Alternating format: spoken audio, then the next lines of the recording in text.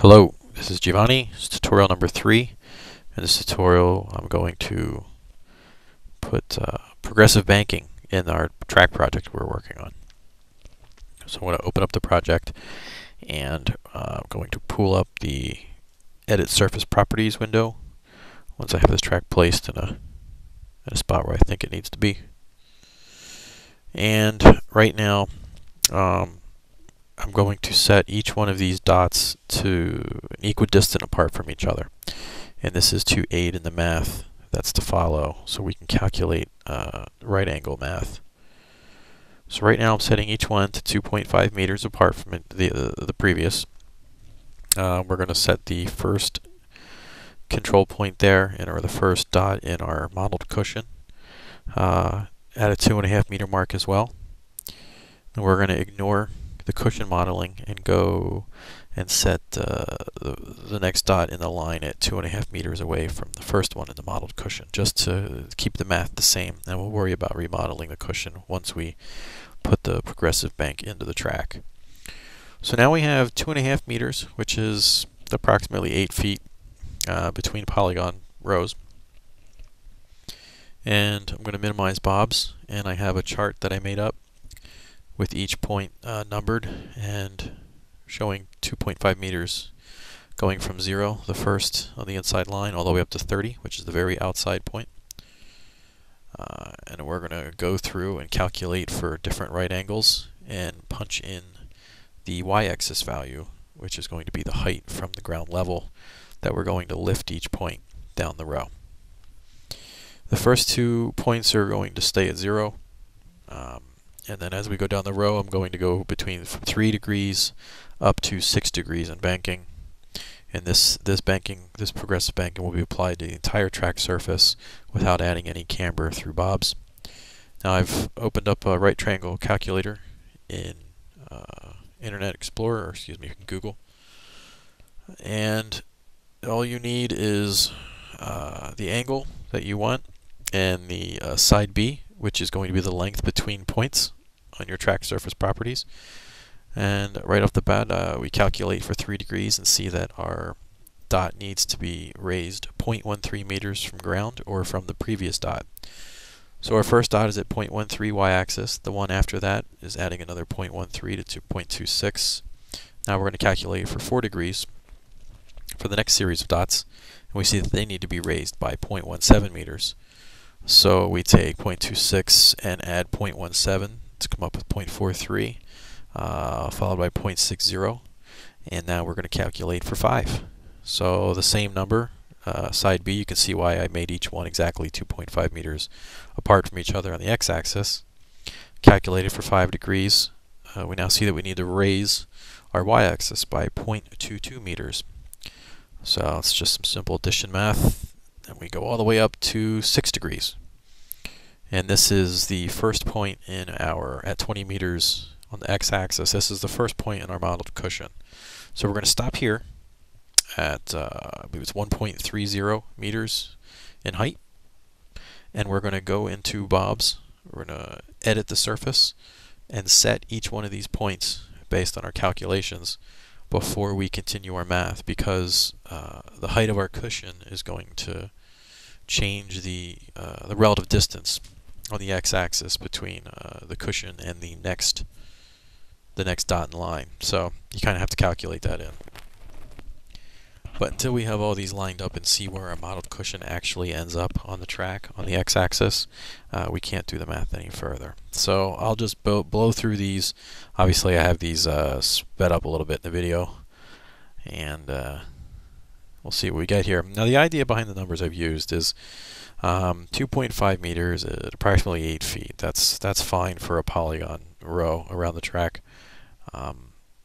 If you wanted to use 2 meters, that's fine as well. Just, you know, a little higher polygon concentration.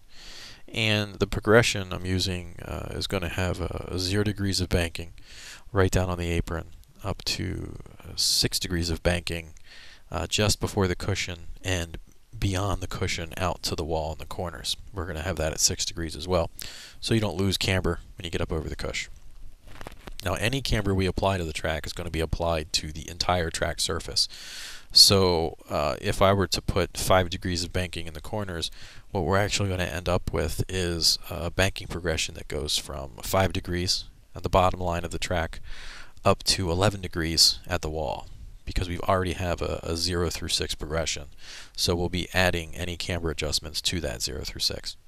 And keep that in mind when you're setting your cambers. So here I'm setting the last point in the modeled cushion, and I'm just looking for a nice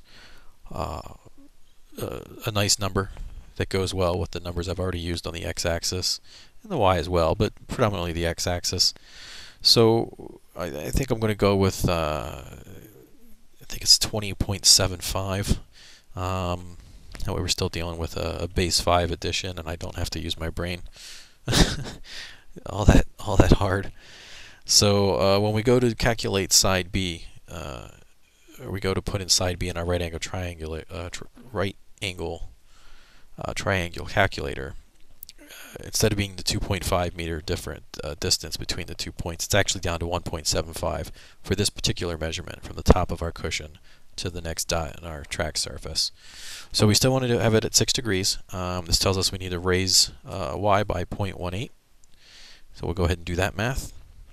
And for the rest of the way, all those dots were exactly 2.5 meters apart. So we punch 2.5 into side B, 6 degrees, and we see that we add 0.26 to all of the remaining y-axis numbers. And then we're going to go into Bob's, set the remaining track surface dots to the numbers we just calculated, and we will have a track with progressive banking around the entire lap. So this isn't sped up, I'm actually this fast in this part. Here you go. I show you, Jordan. Here's some humor in a tutorial. Alright, so here we go. Once we're done here, we're going to see what this thing looks like. We're done doing calculations. We're done with, and if you don't have Excel, like, obviously you can just use a notebook. You can just write this stuff down. You don't need to, make a chart. I just did that for the tutorial, and because it's a little easier for me to save it and go back and tweak on it for different tracks. So here we go. It doesn't look any different in this screen, obviously. However, when we look at the actual track, we can see that now the track has some progressive banking. A little tough to pick up 1 degree differences to the naked eye, which is intentional. It should be equally imperceivable while driving. You'll notice, but you won't. So let's add some actual camber values into our track. We're adding camber points. Less is more when you're adding camber points. You want to let the Bobs calculate the graduation between camber settings rather than force them. I've made that mistake before, and you end up with a fairly lumpy track.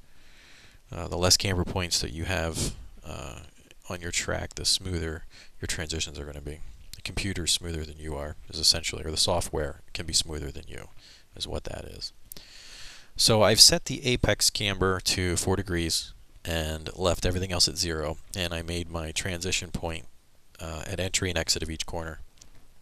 Now my walls are hidden under the track, but that's an easy fix. Just go into your wall properties and toggle the rest on ground button, and that popped the wall up like you just saw. Now because I budged my track surface a little wider, I also have to match that by moving the wall out to it. And there you go. I'm going to toggle rest on ground again, just in case moving the wall had any effect there. There you go. You can see you have banking on both ends. But I don't love the banking, and I also don't love the hard transition between the first and second poly row. Going from flat 0 to 3 degrees creates an edge that you will never see except for your left front if you're running the bottom, but it's an edge nonetheless. So I'm going to go ahead in there and just set that guy to 0.06 meters, which is the in-between point on the first and second. The dot, if you remember, that was 0.13. So done. done. That smoothed that transition out, and that makes me happy. And now I see bank that I would like my banking to track a little further down the straightaway, and I'd like it to stay at 4 degrees a little longer than just at apex. So I'm going to move my my zero camber targets further down the straightaway, which just says that the banking will begin sooner and will end later on entry and exit respectively. I'm also going to add 2 more camber points, and I'm going to spread them away from apex, and they will both be set to 4 degrees. So that way my track picks up to 4 degrees sooner and stays there a little longer, rather than hits 4 degrees right at apex and immediately falls away. Again, less is more. So if you know what you want, make it happen and get out of that screen. The more you tinker here, you can really lump her up.